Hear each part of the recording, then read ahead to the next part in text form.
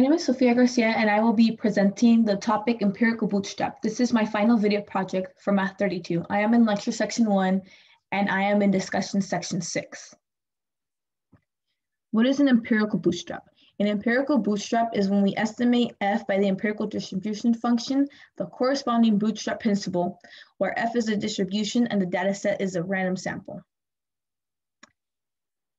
Recall, the central limit theorem states that the distribution sample approximates a normal distribution, also known as a bell curve, as the sample size becomes larger, assuming that all sample sizes are identical in size and regardless of the population distribution shape. What does empirical bootstrap mean? Bootstrapping uses resampling to generate new samples from the original sample.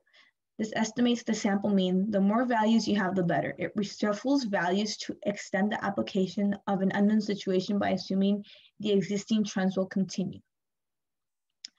The realization of the bootstrap sample is called the bootstrap data set and is denoted by x1 star, x2 star, up to xn star to distinguish it from the original data set x1, x2, xn.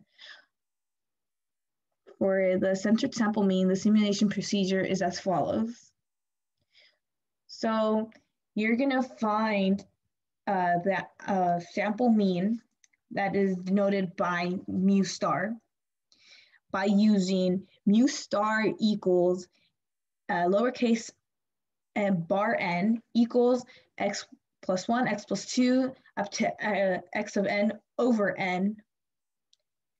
And to do a second sample, you will denote the next mean value by using lowercase x bar star n equals x star 1 plus x star 2 all the way up to x star n over n.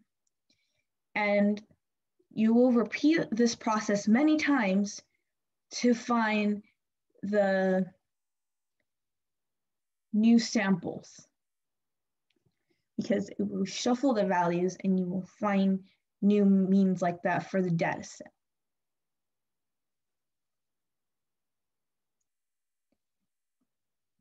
When I use the empirical bootstrap in the real world. Suppose we estimate the expectation mu corresponding to f by lowercase x bar n equals 203.9. 209.3. Can we say how far away 209.3 is from the true expectation mu? Well, the answer is no, because in a situation like this, the measurements and their corresponding average are subject to randomness, like I mentioned before, and we can't actually say how far the average will be from mu, so we have to use an approximation, such as the probability of capital X and bar minus mu is less than 5. So you can see how close you get to the average of the data set, n equals 272. And we're going to use the famous example of the Old Faithful geyser. And the reason why it's less than 5 is because we want the sample mean to deviate less than 5, like more or less than 5 from mu. Here we're doing greater than since it's the absolute value. Again, the direct computation of this is impossible, so we have to use the following equation in order to find an approximation of this. And here we have plugged in 209.3 as mu.